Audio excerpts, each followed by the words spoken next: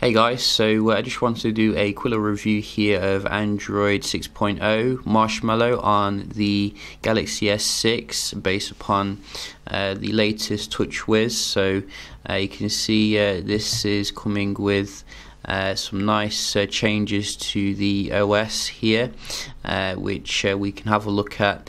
I think generally the main thing that I'm interested in is in terms of the multitasking, to see if that has been improved.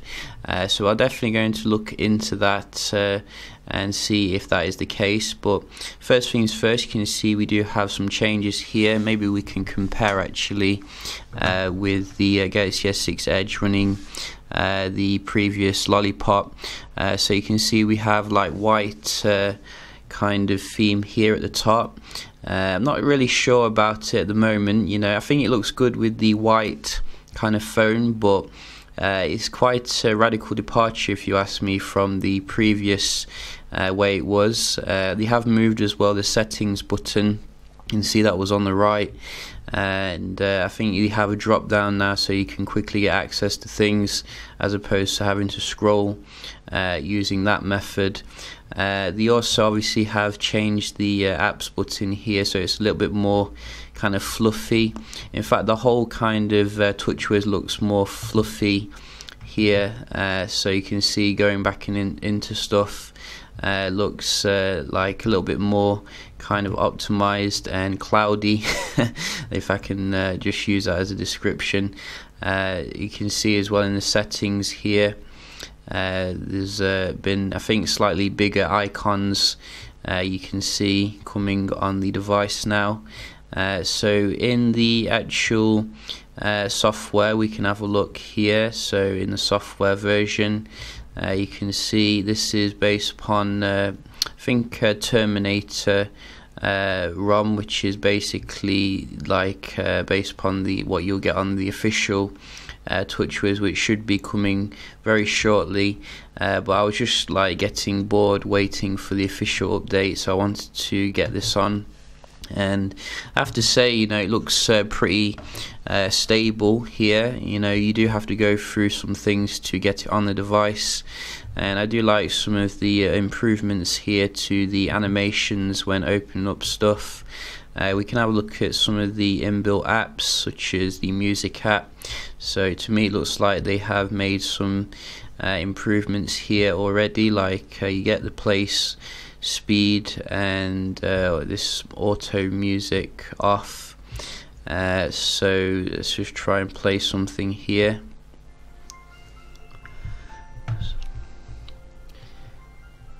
So you can see we do get the equalizer settings still, and adapt sound, UHQ upscaler. That sounds pretty awesome.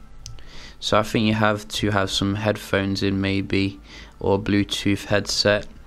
But we can definitely see there's been some work there to improve the actual app. It looks a lot nicer. Again, we can just quickly look at the S6 Edge here, like when you're playing something. So little changes, we do like that. There's also been some, I think, changes when it comes to the camera as well. So we can just open this up. So you can see we still get obviously the options to do your 4K Ultra HD, which is nice, as well as he added some like tips here of what won't be available if you do go for the maximum. Save as raw file, so that's nice, and some other modes, obviously the pro modes, etc., which you get on some other Samsung devices. So quite similar here, I think, for the camera UI. Not a massive difference maybe. I think it does work as expected here.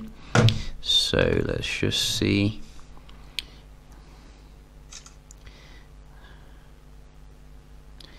So you can see very nice fast SAMI performance. So we can just, or in fact, have they made any changes to the editing kind of ability? So you get the Marshmallow pop-ups for permissions, obviously, and you can see, I think you can do some stuff here, which you probably could have done on Lollipop, but so as I said, you do get the Marshmallow optimizations, better battery life now with your Android Doze, I'm guessing. So if we just go into the battery and optimization, and if we edit, so I think it seems to automatically optimize like apps which have been opened, so that's pretty cool. Also, as I said, the permissions, so applications, you see Samsung TouchWiz is still very different, if you ask me, to like you know, other skins, like the stock skin. So you do have to have a look around sometimes, but you can see the permissions management here. Let's see what happens when you don't allow the camera. So it just basically asks you to use it. You also get your shortcuts, obviously, such as quickly going into the camera, so that is nice. And I think they've gotten rid of the annoying, well, not annoying, but kind of weird flipboard integration, so it doesn't come up when you swipe to the right.